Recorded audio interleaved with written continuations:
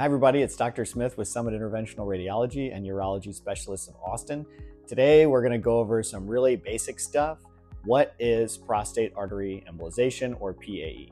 So your prostate gland is a small gland in your pelvis. It makes seminal fluid, and an embolization is a procedure where we are blocking off some structure, in this case arteries, with some very small plastic beads.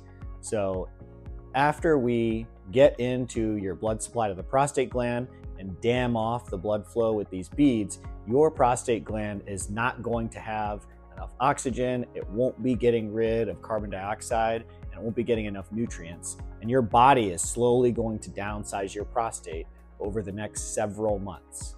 And this is going to open up the blockage that the prostate is causing at the base of your bladder and allow you to urinate more freely and just empty out your bladder more completely. And once you're able to do that, then you don't have to go to the bathroom as much, you're able to not wake up at nighttime as much, and then the urgency to go should decrease. So that's what a prostate artery embolization accomplishes. That's the basic facts about it. If you want to learn more about it, we've got a lot of good articles on our website that you can check out.